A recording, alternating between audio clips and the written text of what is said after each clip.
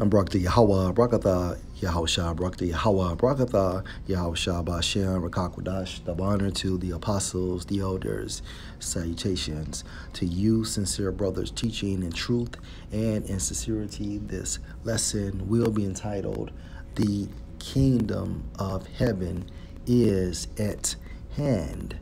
Lord will, you are edified. My source, RT, and this article is entitled Billionaire Predicts Rise of China as U.S. Empire Collapses. Ray Dalio compares political risk in the U.S. with recent economic growth in China. China is winning the economic competition against the U.S., according to Ray Dalio, the founder of the world's largest hedge fund firm, Bridgewater Associates.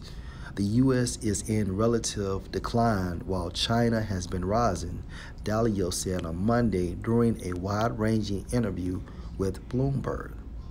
He noted that the U.S. Federal Reserve has been behind the curve on monetary policy, adding that rising interest rates means all other assets have to adjust. Dalio contrasted political risk in the U.S. with recent economic growth in China, saying there is a reasonable chance neither major U.S. political party will accept the results of the 2024 election. There is a worry that one should have about the divisiveness and what it means for each other, he said. The billionaire has long predicted that the Chinese economy will overtake the U.S. in size to become much more powerful. Earlier this month, Dalio praised China's drive for common prosperity while urging nations, including the U.S., to narrow wealth gaps. According to the theory of Ray Dalio, he predicts the rise of China as U.S. empire collapses. And guess what? This will not happen. Because after Esau's kingdom, you will have what? The kingdom of heaven, or the kingdom of Yahushua.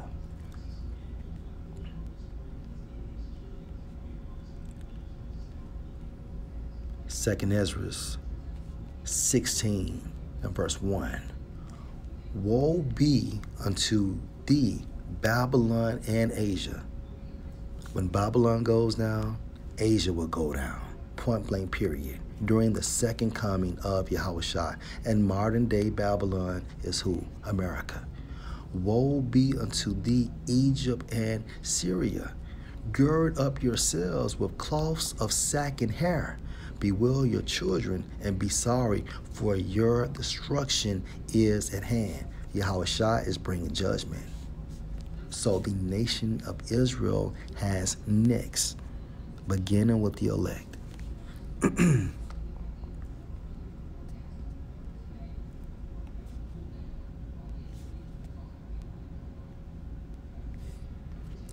Luke chapter 16 and verse 21.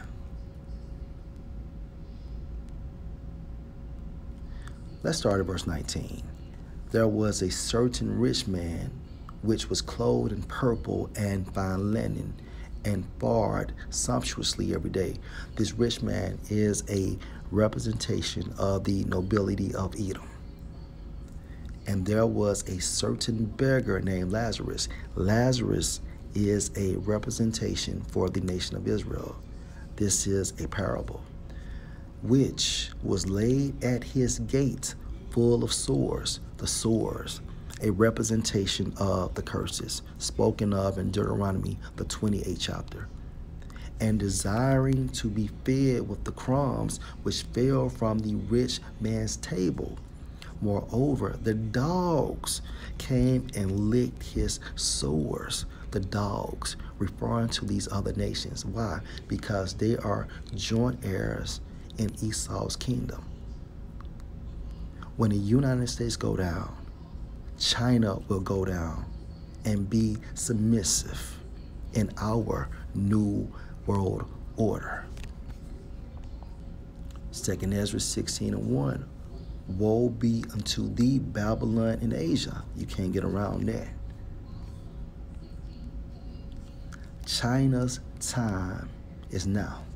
Okay? And that's it. They will not have next. And again, they are joint heirs with Esau. However, they do have a hidden agenda to be that top nation, Slovakia. Psalm 83 and verse 2. For lo, your enemies make a tumult, and they that hate thee have lifted up the head. They have taken crafty counsel against your people and consulted against your hidden ones. They have said, come and let us cut them off from being a nation, that the name of Israel may be no more in remembrance. For they have consulted together with one consent. They are confederate, meaning they have an alliance against thee. And the reason why I brought this out is to further prove that parable of how China is joint heirs with Esau in Esau's kingdom. And at the same time frame, in Psalm 83rd chapter, China is a part of this hidden agenda to destroy the nation of Israel. Okay.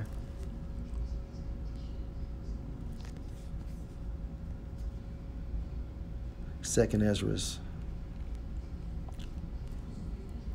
chapter 6 and verse 7. Then answered I and said, what shall be the parting asunder of the times? Or when shall be the end of the first, and the beginning of it that follow? When shall be the end of the first, going into Esau's kingdom, and the beginning of it that followeth, going into the kingdom of heaven, or the kingdom of Yahushua? Verse 8, and he said unto me, from Abraham unto Isaac, when Jacob and Esau were born of him, Jacob's hand held first the heel of Esau. Verse 9, for Esau is the end of the world, and Jacob is the beginning of it that followeth. All right? So after Esau's kingdom goes down, Jacob's kingdom will be exercised on earth, and not China. Last precept,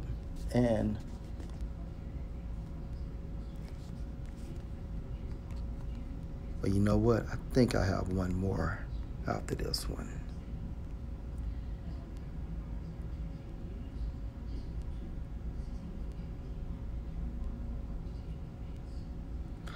Daniel 7:27, and the kingdom and dominion and the greatness of the kingdom under the whole heaven shall be given to the people of the saints of the Most High, whose kingdom is an everlasting kingdom, and all dominions shall serve and obey him. So when will this prophecy, Daniel 7:27, happen? According to 2 Ezra 6:9, for Esau is the end of the world, and Jacob is the beginning of it that followeth.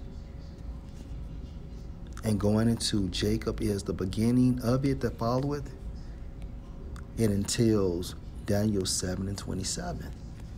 Last precept. Matthew chapter 10 and verse 7. And these are the words of Yahushua.